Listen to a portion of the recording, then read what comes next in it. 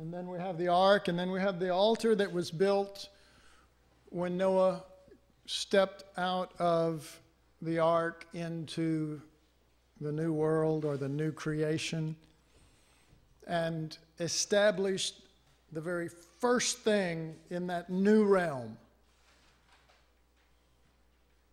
was the cross. Something that many people think you leave eventually. You do leave it in the form of dealing with the old man. You do leave it in the form of the self-life. But it is built into the Lamb's nature. It is what we call self-giving. It is the Lord. It is the one we honor and we worship and we hold up so high. And so there is this thing of the ark and what it represented, and we got into this, the main theme that I have set forth is dealing with these animals, these beasts. And we took this morning to take the time to go through the scriptures and show how these beasts, and particularly the way that they're worded in the scripture, to show how these beasts that were brought into the ark were things of the old creation. They didn't have faith. They didn't find grace in the eyes of the Lord. They were brought on into that vehicle in which, and all the beasts of all the people outside the ark, they died with the people. But God wants us to comprehend the death, burial, and resurrection of Christ and to have it inwrought into our lives so that the cross is not a historical event that we just have faith in, but it is something of which is a very part of the fiber of our being. And that's why I wanted to start here in Hebrews 11, because there is this thing that there's a change of faith that begins to happen here. There's a change of faith that happens from the ark to the new creation. There's a change of faith and a change of dealing and seeing things. And Hebrews 11:1 says, now faith is the substance of things hoped for, the evidence of things not seen. Every one of us understand that kind of faith in relationship to the message of Christ and Him crucified. Every one of us understand that the Bible declares you are dead with Christ. You are crucified with Christ. We don't see that. You know, especially when you first begin to believe, you don't see it, you just believe it. The Word of God says it. The Spirit of God bears witness to your heart that when Jesus died on the cross, He not only died for us, but He also died as us, and thereby brought us into a death. But all of that is based on an early faith. All that is based on a faith that is hoping for something, as it says here. It is believing something that in reality it does not yet see. Does not yet see. Not in its own self. It's the picture would be Noah inside the ark for 4 months, beasts everywhere. And he's believing in the death. Amen? He believes it. But the animals are running amok in his life. And so that's the area I wanted to address. If you will, turn with me to Galatians chapter 2, a scripture you're very familiar with, and yet I really want to address the latter part of it. Galatians 2. And who can guess what verse I'm going to go to? Verse 20. Thank you. But again, I want to more address this latter part. And yet, is the latter part, when it's talking about faith, not talking about this death? Because it's all one sentence, basically. I am crucified with Christ. Nevertheless, I live, yet not I. Christ lives in me. And the life I now live in the flesh, now, folks, it just drew a line between Christ living in you, or Christ being the life, and the life you live in the flesh. It addressed two different lives there. It addressed Christ, who is life, and then it addressed your life in the flesh. And he says, the life I live in the flesh, I live by the faith of the Son of God. I live by the reality that I am dead. I am crucified with Christ. By the time Paul is writing this is not supposition. God has worked in this man's life. This isn't just teaching. It's not just doctrine. It's not just good stuff. And it is good stuff. But it's not just good stuff. It is the reality of all realities to him, to his being. Do you understand what I'm saying? Not just to his head, to his being. When Paul says, I am crucified with Christ, at this stage, he's not holding on to some hope that is unseen as yet. He's going, look, I'm dead. My whole life is given to this life that lives within me. And he's living by that faith. But it is a faith that has laid hold of something. Not just a doctrine, but it is laid hold of something. It is the difference between faith when you're in the ark and faith when you're in the new creation. It's a whole different thing. It's a whole different reality. And so let's turn to 1 Peter now. There's a scripture there that addresses this and that addresses the ark, as a matter of fact. 1 Peter chapter 3.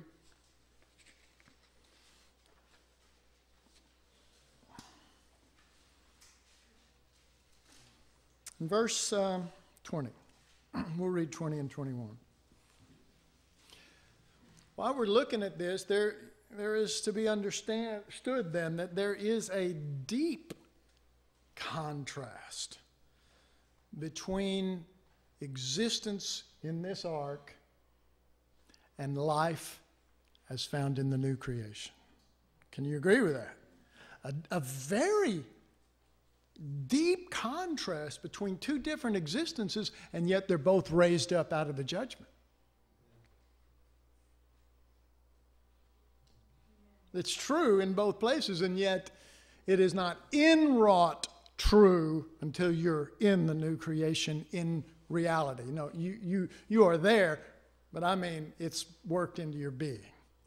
Okay? So that's what we're talking about here. The scriptures here, which we'll read in just a second, are declaring that Noah's ark represents baptism.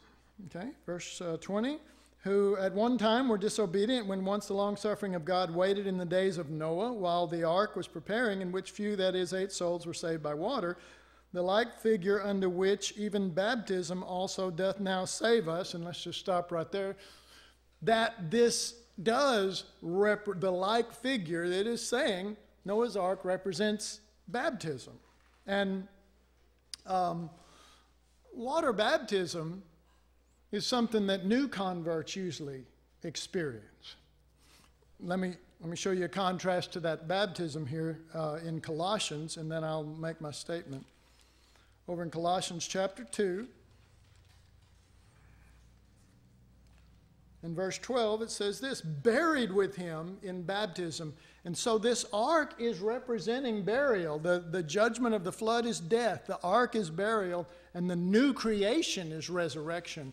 And many people are believing in the old nature dead, believing that all the old creation was done away. And that's good, rightly so. But they're assuming that the immediate thing after that is that you're in the new creation, when in reality their existence is showing them that there must be some interim thing. There must be something to this burial thing. And maybe that's why Paul preached death, burial, and resurrection. And if you skip a step, it might cause problems. Can anybody... Yeah, see that? So I got some good hearty amens, because there is this reality that we either face or we just lie to ourselves. And like I said, magic woofle dust, everything is okay. No, it's not. Put your woofle dust away. We're having problems.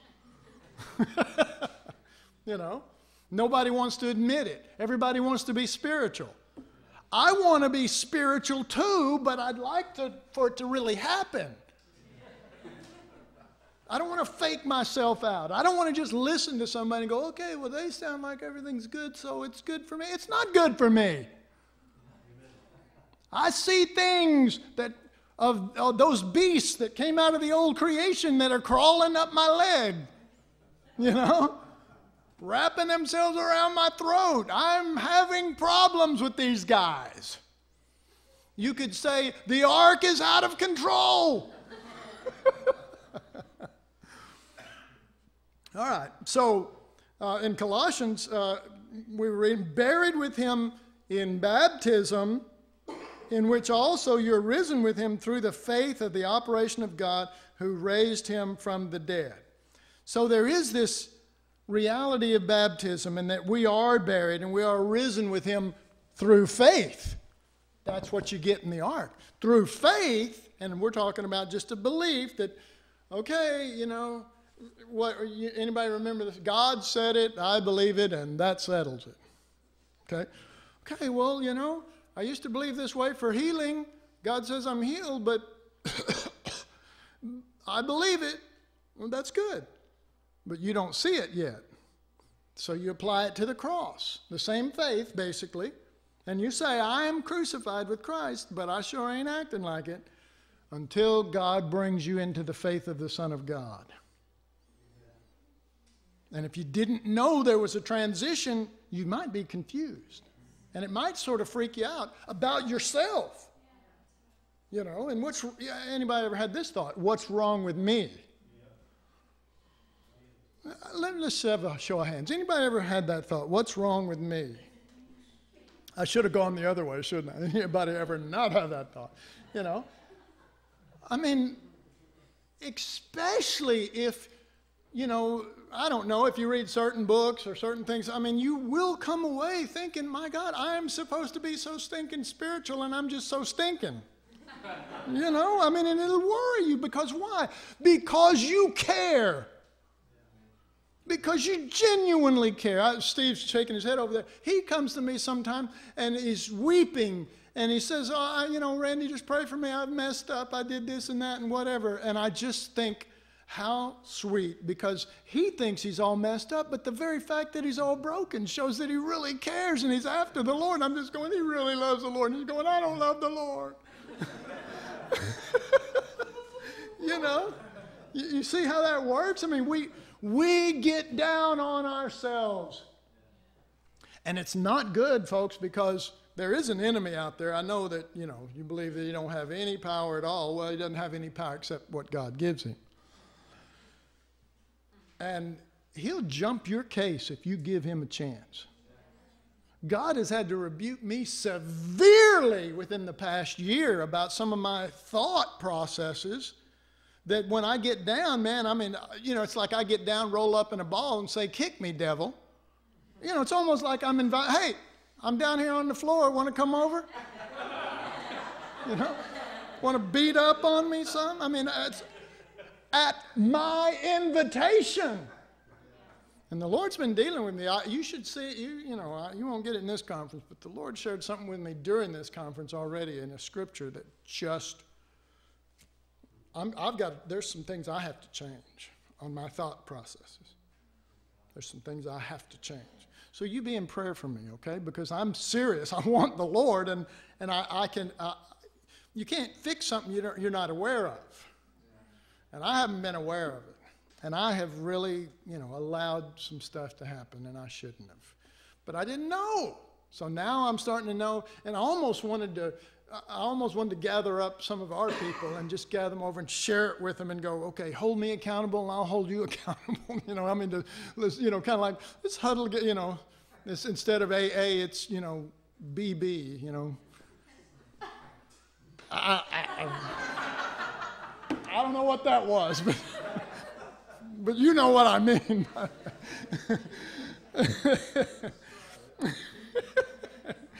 BB Beer Bonanza? I don't know. I'm sorry. All right. But let me give you a contrast to this Colossians scripture, and it's just in the book next to it, in front of it. It's Philippians chapter 3.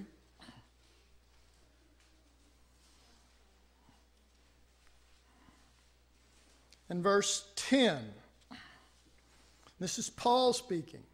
that I may know him and the power of his resurrection and the fellowship of his sufferings, being made conformable unto his death.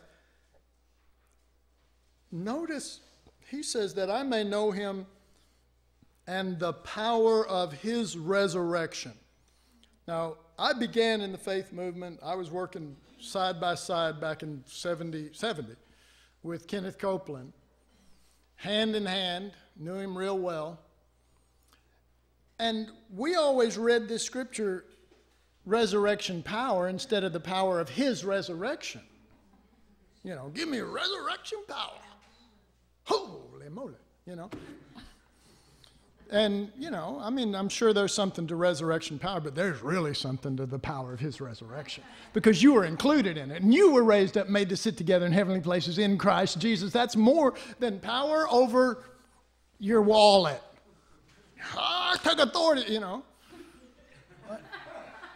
That's great, but, you know, wouldn't it be better to live by Christ? And I say yes. I say Jesus is more than my servant to fix my wallet and fix my problems and you know, like the angels of God. Oh, Lord, put angels all over their car. Well, the way some of you drive, you're going to kill them. Quit praying them on there, you know. You know? There is this reality of it's not the power of your resurrection, it's the power of his resurrection, and you're his body. You're his resurrection body. Christ liveth in me. And that brings about power over freakouts when your wallet's empty. You know what I mean? You go, okay, the only thing that's going to take my fear and bring me peace is if he puts something in here, which I would like. By the way. So let me say right now, I'm not against it. I'm not opposed to that, Lord, but I'm just trying to lift up your son here.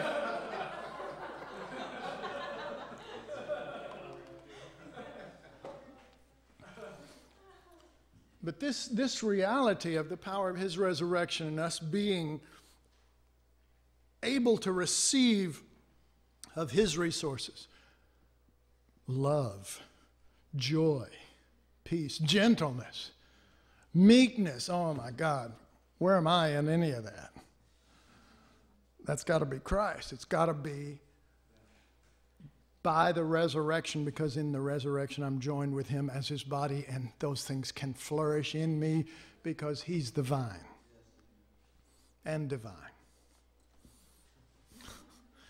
And I am the branches. Lord help us.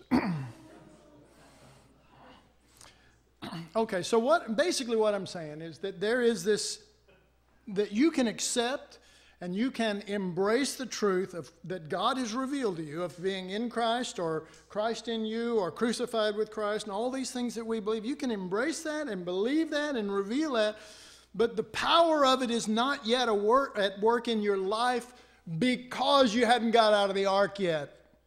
You still got beasts you're dealing with. There's still things.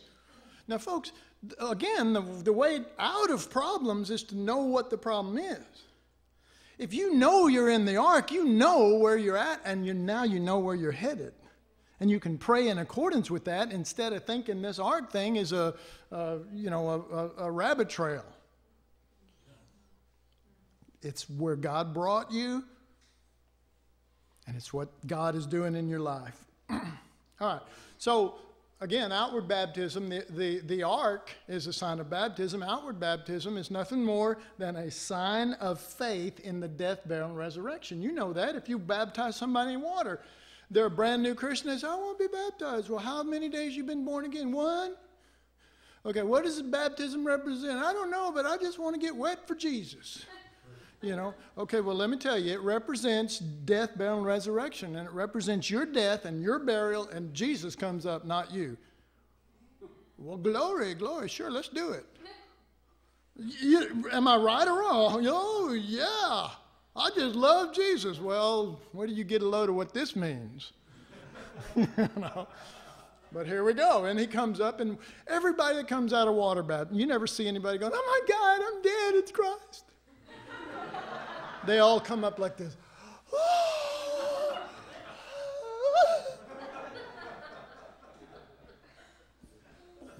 Precious little things, huh?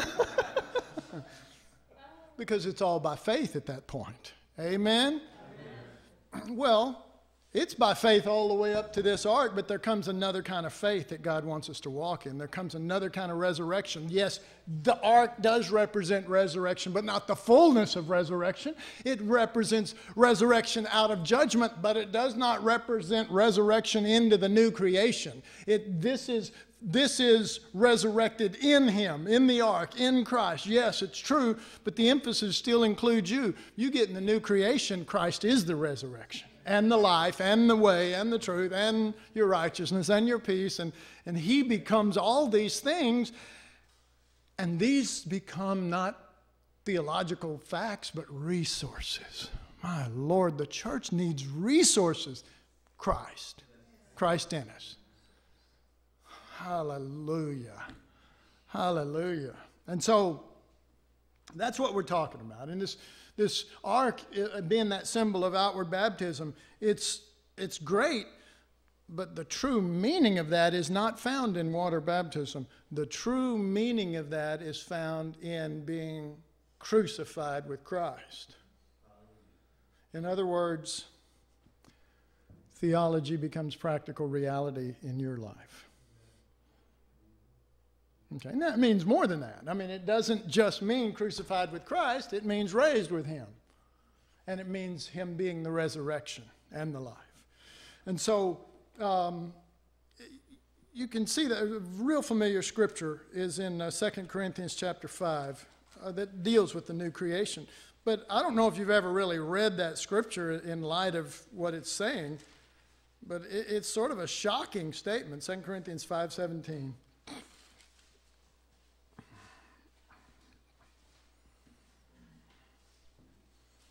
Therefore, if any man be in Christ, he's a new creation. Old things are passed away. Behold, all things are become new.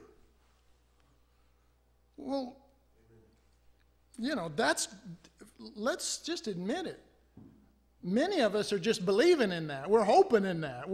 It's unseen to us. But I believe that God wants to bring us into the fullness of the reality of the new creation now, and in that new creation, Christ is all and in all. And he filleth all things. And he's not, run to like Lord, he's life. You understand what I'm saying? I mean, life is Lord. There's more to that statement than you might realize. The life is Lord. It's like my finger or my thumb instead of, turning around going, Rainey, could you let me play the guitar a little more often? You don't really give me much opportunity. Please, Lord. I go, look, dude, you're one with me. We do what we do by life and nature. Okay? If the opportunity presents itself, that's what we do. But we follow the dictates of life, not just rules by or from the Lord. Anybody see the difference? Rule by commandment or rule by nature? Two different things. Two different things. All right. So the contrast here is that the new creation is this wide, fresh, glorious place with freedom, I mean, you can, being locked up in an ark that long with all them beasts, I mean, Noah was a man of God. He stopped and made an ark. I'd have just run. I'm free, and you can just keep running. Because everything's clean and fresh. You know what I'm saying. I mean, whoopee! But hopefully when you get out, there's Christ now. And you dealt with them beasts, which we'll get into more clearly later on. In the ark, it is salvation from judgment. salvation from the flood. You're not so much aware of entering into the promised land as much as you are getting out of Egypt. There's all this reality of salvation from judgment, but there's also this sort of a sense that you are dwelling in a confined place and you're still wrestling with things of the old, the beast that came out of the old creation and the storm that's still going on around you out there. You're still aware of those kind of things. Do you know what I'm saying? And there's nothing sinful about this. This is the process, but if we don't understand the process, we're going to really freak out, and you can stay freaked out for a long time. Okay? So let's go back. This is a really good scripture, Colossians chapter 3, to help us see this. And to see, at this stage, to see the contrast of this. Colossians 3. I really like these scriptures. For years, I sort of taught, immediately into the new creation. And I would use the first couple of scriptures here in chapter 3 to prove that, until one day God dealt with me that the scriptures went on. Okay. Colossians 3:1. If ye, and the true word there is since you then be risen with Christ, seek those things which are above.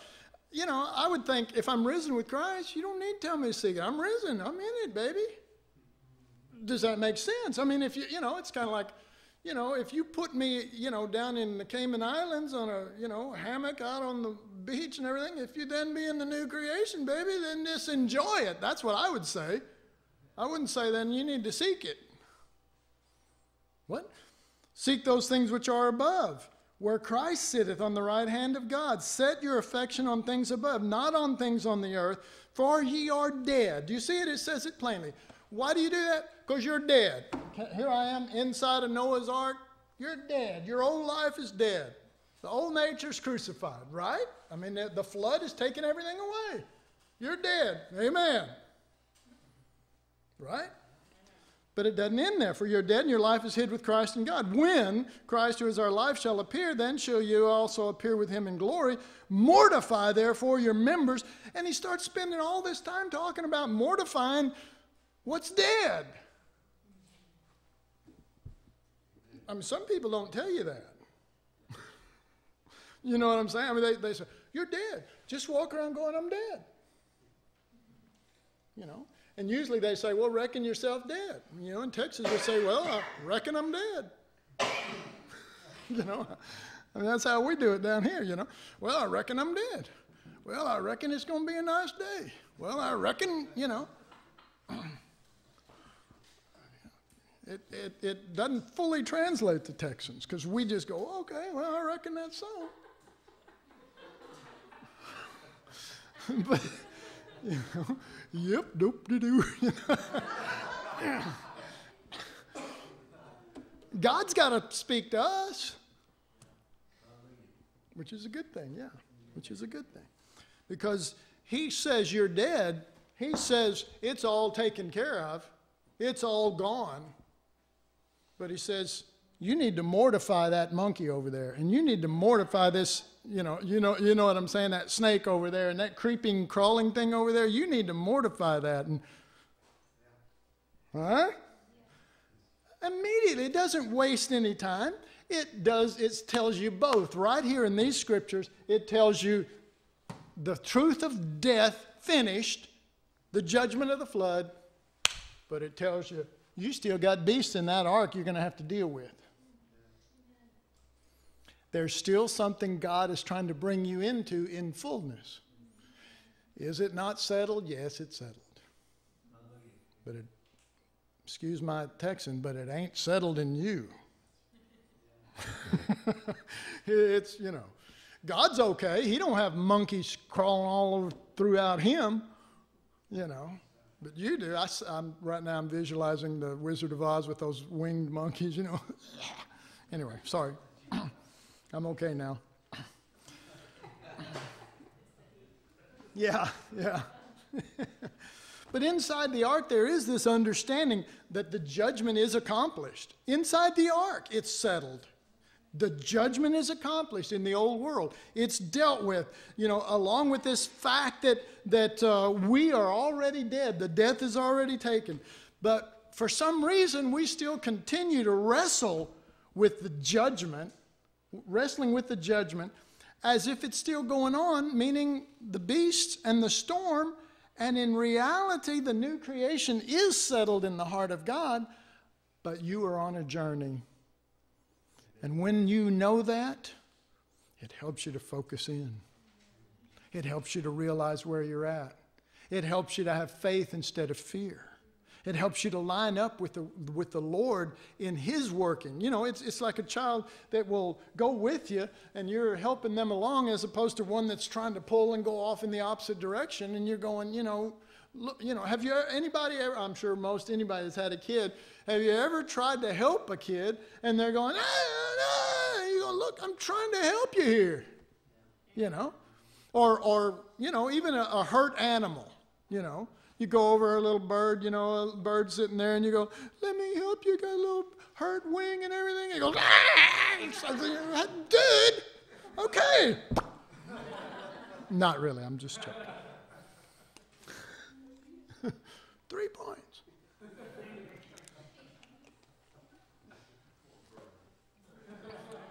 I know, it's sad. All right, let's go back to Genesis. Genesis chapter 7. Because we're going to discover clearly in these scriptures that God was sneaking up on us when He put them animals in the ark. Genesis chapter 7, beginning with verse 7. Genesis 7:7.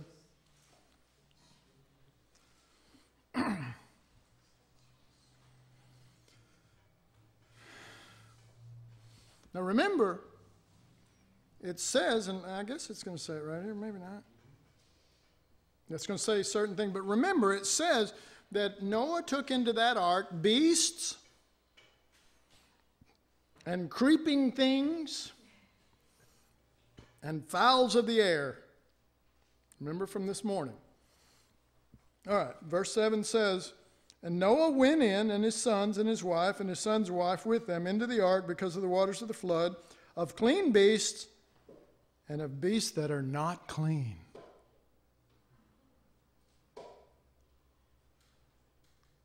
And of fowls and of everything that creepeth upon the earth. Anybody getting the heebie-jeebies? There went in two unto Noah in the ark. Not just in the ark, unto Noah. These are not now, as soon as they come in there, these are Noah's beasts. These are Noah's creeping things. These are Noah's fowls of the air. These are the things Noah is responsible before God for. And there's not just clean there, there's unclean. You see that? You see that?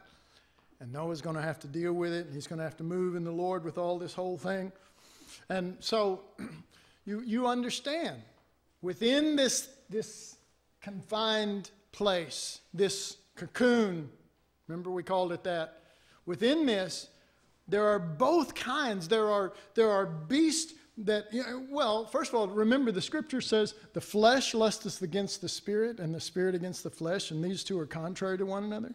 Anybody familiar with that scripture? Okay, real familiar with that scripture? Whatever happened to you are dead. The flesh lusteth against the spirit, and the spirit kills that sucker.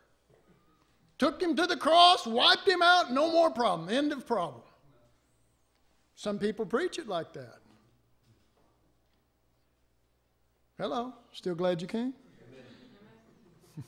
Still glad I'm preaching? I don't know. Don't know about that, but I'm glad I came.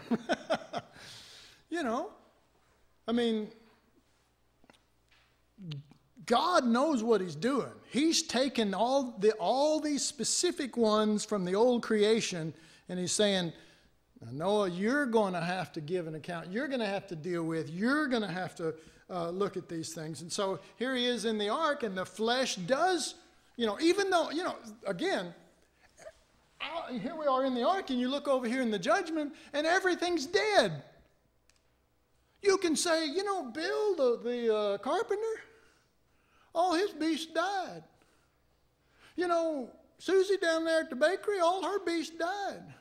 And then, you know, some wild monkey goes, and you go, mine ain't dead. Man, you know what I'm saying? You know, you're laying there at night, and, you know, some thing, big old tongue. Oh my God. You know, won't these things leave me alone? So, within the ark, that's where the struggle is taking place, and that's where you're trying to keep everything subjected. Could everybody just hold on for a little while? You know, just behave just for a little. Just, if nothing else, during the conference. Right? Amen? Come on, let's be real. Yeah, let's all look good during the conference. Hey, fellas, in there. Let's all behave for 3 days. That's all I'm asking. And so, you know, it's like, you know, on the plane here, driving here, you know, they're you step on the property, ring. Oh, brother, yeah, glory. Yeah, the cross, oh, baby, yeah. You people ain't fooling anybody. You know why? Because we know. We don't need your proof. We got our own proof. Why do you think I spent so much time praying in advance of the conference? Lord, just keep their beast in check for 3 days. So there is that, you know, you're trying to keep everything, you know, subjected and reckoned dead, but we're misusing the word reckon. But I mean, that's what we're trying to do. Okay, you know, something's acting up, you know, a couple of beasts are fighting over there, and you know, and you're going, I reckon you dead, I reckon you dead.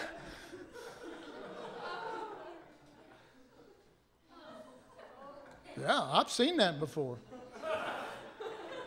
Right here with some of our people. You want me to have them stand up?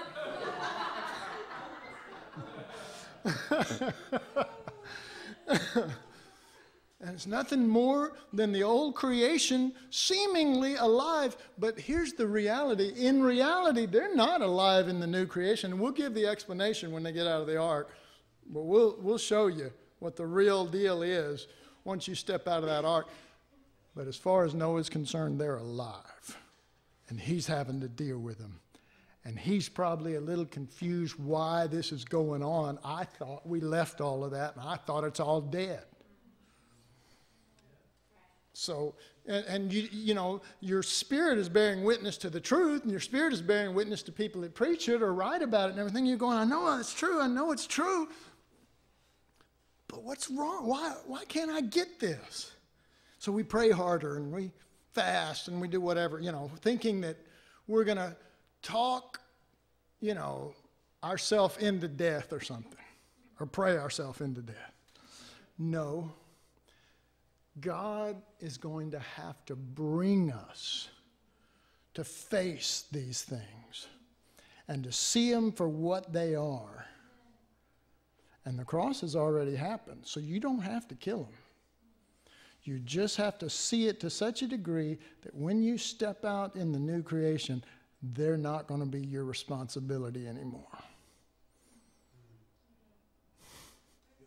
Sound good to anybody? Hallelujah. So that's where we're trying to go with this. Now, if I don't if I don't give all the answers before the conference is over, I'm teaching this and finishing out for the Bible school, so we'll keep going, and But, you know, the Lord is here. The Lord is moving. The Lord is here to open our hearts and to deal with certain things. And all he wants from us, he's not trying to rip anybody off. He is not trying to mess with anybody. He really just wants us to be free. But we're like that kid that goes, no, this is going to be terrible. And you're going, no, this is not going to be terrible. This is going to be good. No, I don't think so.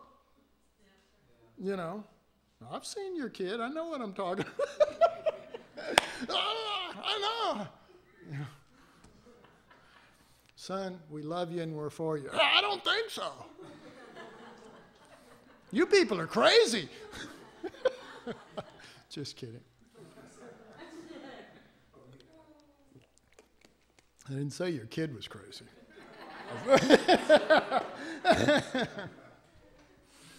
And I got people shaking their head right behind you about that. In the mouth of two or three witnesses. Witness. All right, let's move on. All right, you got your chart, right? Let's look at it for a second. So in this, we're seeing, and the top line there is going across from left to right, is showing the cross in three different relationships. And the judgment with the flood is the cross and the old nature. The ark is the cross and the self-life. And we had to change it on the board, but because someone had put it up here wrong, but it says it is the cross as the new nature.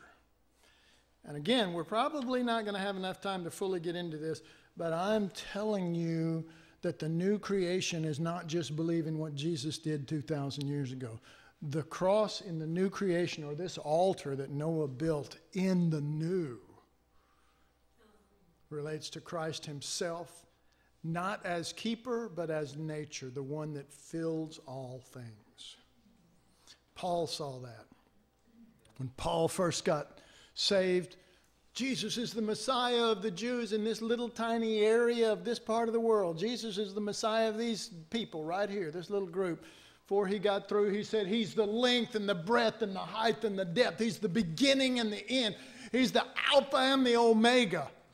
And he just went, oh my God, this guy is not just here to help us Jews or to fix something. He was meant to be all and in all and the fullness of all things. And the only way that that can happen is for us to be his body.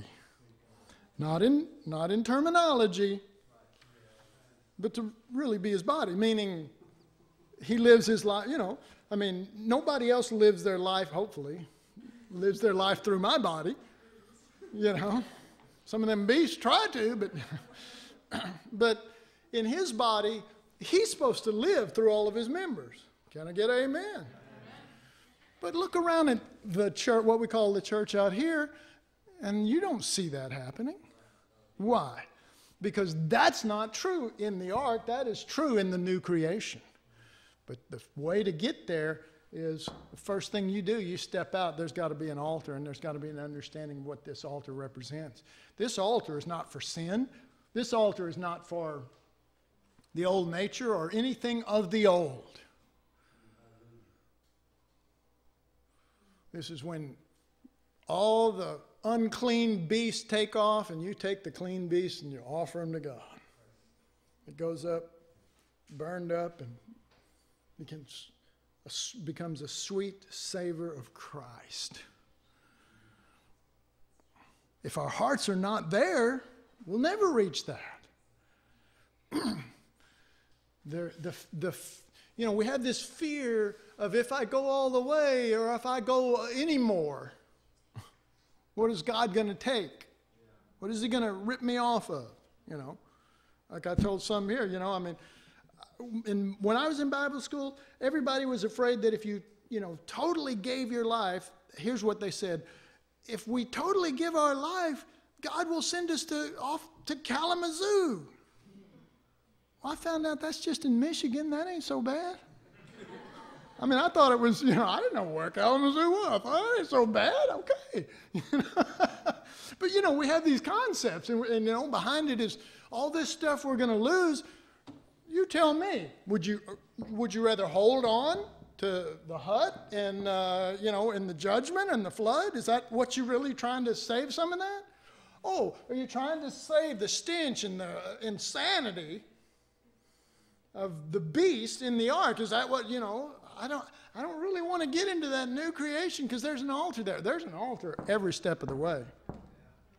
Just look at the man whose faith we're supposed to follow. Every step of the way, man, when he made a milestone, he'd establish a new altar. What did that mean? It was a new comprehension of Christ and him crucified. It was a new entering into Christ, and it was a new loss to himself in a certain way that, again, the new creation is not, you don't look around and go, this place ain't so good. It's everything God created you to want and desire and to bring fulfillment. But we resist that because we are fearful.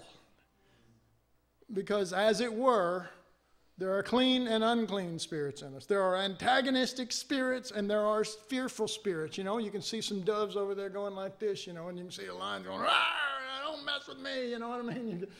So you got fearful spirits in there, and then you got, some people have a leaning toward, and some have a leaning towards, anybody know what I'm talking about? And sometimes you have one, then you have the other, and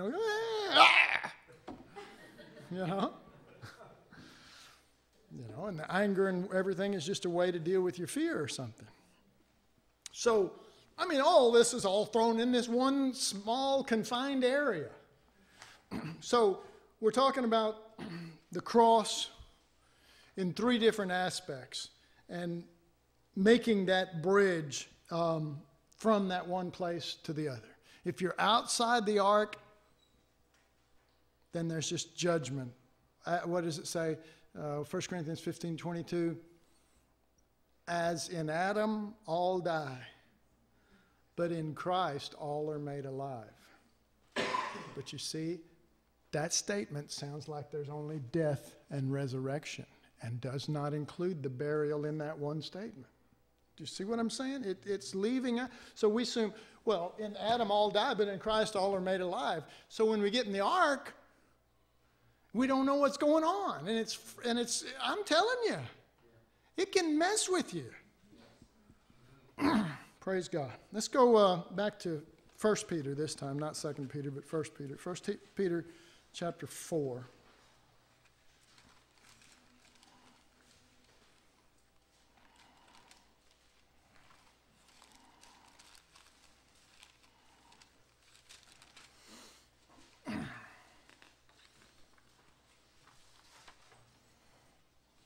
How are we doing on the time back there? Okay.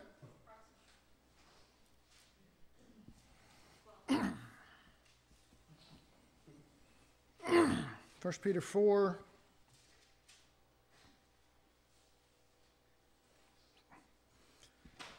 Let's read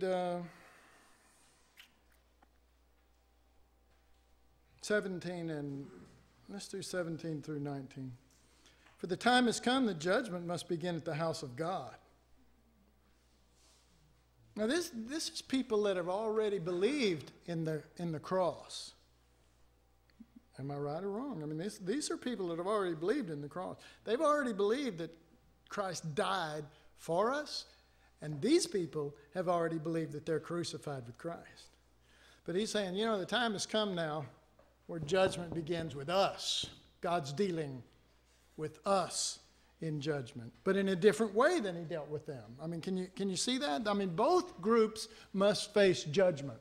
This is a thing that becomes a deceptive thing to us. We think they face judgment, and we don't have to. Is there some truth to that? The thought that they all died, but we didn't. We're alive. Yeah, but even by being alive, you're going through some judgment right now in that ark. Amen. But it's a whole different form. The world faced death from which there was no resurrection. But Noah was facing a death where there would be a resurrection and a whole new creation. It's the difference of the death. Death without Christ, no resurrection. Death with Christ results in resurrection and oneness and union with Him. So these aren't just doctrines do you think God sat up there before the foundation of the world and Jesus and the Holy Spirit and the Son are talking? They go, let's make up a bunch of cool doctrines. Yeah, let's do a bunch of cool doctrines and let's make them deep so only special people can get this. And let's just make it where if they believe the right stuff, then they're cool. They don't have to really know our heart or have this all hooked into us. They just need to believe some stuff. We'll call it a religion. I don't think so. I think that He had one thing in mind. The Father wanted sons in the image of Christ. Jesus wanted a bride that was after His kind. And you don't get that immediately coming out of the old creation. Come on. You don't get that. You're not, while we are of Him, we're not necessarily after His kind. We may, by the beasts that are in us, we may be antagonistic. We may be selfish. When I say selfish, I don't necessarily mean go, that's mine, and don't touch that. I mean, everything is centered on how it affects me. Oh, I'll be involved with that ministry because I like the effect on me. No, I ain't going to be involved with that because I don't like that. One of the things that we did this year with the conference was the Lord just told us, He said, instead of everybody doing the same things that you normally do, the cook's doing the cooking and the kids, people doing the kids and stuff, let's pray, and people that normally don't do certain areas, let's see if we can put people in different areas that are not their personal strengths and see if it can be Jesus. And everybody said, nah. No, not really. They didn't. They said, well, praise God. That's fine. And the blessing, and I'm telling you, like the kids right now, and the kids who are at these sessions, they are being dealt with by people who submitted themselves to the cross and to Christ's life, and they're over there doing it by Christ. They're not just good Sunday school teachers. They're releasing Christ. And the people that were doing the food, not regular food people. And they said, Lord, you're going to have to help us. Anybody enjoy the food? It was really, really good. It almost like had the savor of Christ in it, didn't it? Does that mean the food before wasn't any good? No, it was good too. But the fruit of it is coming from Christ and from people who are saying, I'm not good at this personally, but I want the Lord to come through me. And putting themselves in positions that are not comfortable, taking them out of their comfort zones, moving them into situations where it will require that it be Jesus. And I'm happy to tell you, from what I've seen so far, it has been Jesus in our people. I've watched any number of them out of their element and watched the Lord working through them. And I'm so thankful for that. Because why? It's everything we preach. It's everything we believe. You know what I mean? I mean, why would we preach this, set up a place for it, and then live contrary to it? Well, that'd be dumb, wouldn't it? Well, okay, and I'm getting the signal that we're getting close to, so I'll just bring it down a little bit. But, folks, we have lots of problems around here. We have times where the monkeys are running crazy or whatever, you know what I mean? The beasts are out of control. We have times when there's conflict between people. But as much as honest as I can be with you, I mean honestly without any covering or anything, as much as I know most, if not all of our people really want the Lord more than they want everything to be perfect. And are trusting the Lord and are forgiving people. How many times? Around here, folks, it's 70 times 7. In an hour. But I mean, honestly, there is. And then, and then after a while, you get tired of forgiving somebody for messing up the same way. Did you know that? You can get tired of that. And then you can get bitter. And we've done all of that. And then the Lord would deal with us and say, we want to live this, right? And we'd all go, we really do. I mean, this is really what we're about, and this is really important to us. And it's even though it's hard, and even though we've chosen a road that is not easy, our lives truly, as much as we know how, are given to Jesus and to His glory. And it's hard sometimes. And being close to people brings out stuff that you wouldn't if you just went to church on Sunday morning and didn't see people. Other than, you know what I'm saying, other than Sunday morning. When you walked in and went, oh, glory, glory. And everybody goes, oh, you're as wonderful as we are. Here, everybody knows everybody else's problems. It's not easy, but we do it. And we do it because there's a higher principle at work in us, that we must have Jesus. And why spend this many years preaching it and trying to put it out there and just let it die? We can't, and just let it rip itself apart. We can't do that, and we're not doing that. I mean, we're not on the verge of that or anything, but I'm just saying, we must believe that if we can't do it here, what's the point of going out there and doing it? So we have to make a stand somewhere. And that stand has to be practical. And it has to be real. And there has to be patience. Amen? And there has to be forgiveness. And there has to be enduring. And at times I see people, I can tell they're just enduring, and yet Jesus said, he that endures to the end.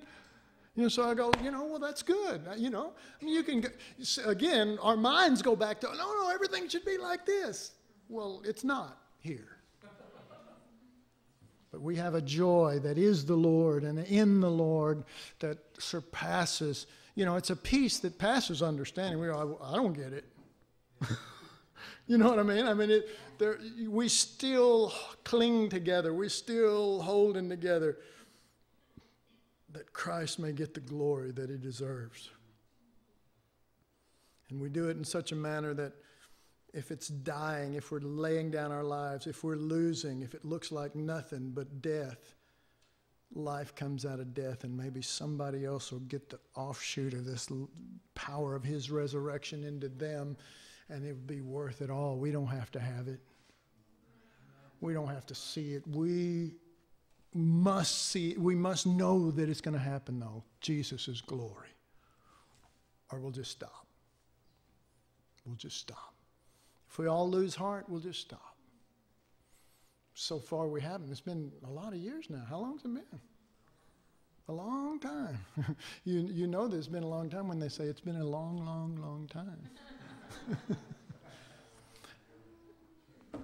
We can probably sit down and do,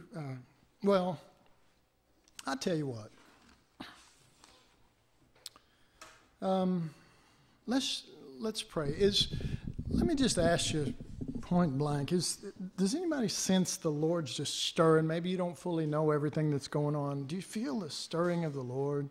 Anybody, raise your hand if you do. I mean, that something's going on. You know what? It looks like the Lord is really dealing with our people here.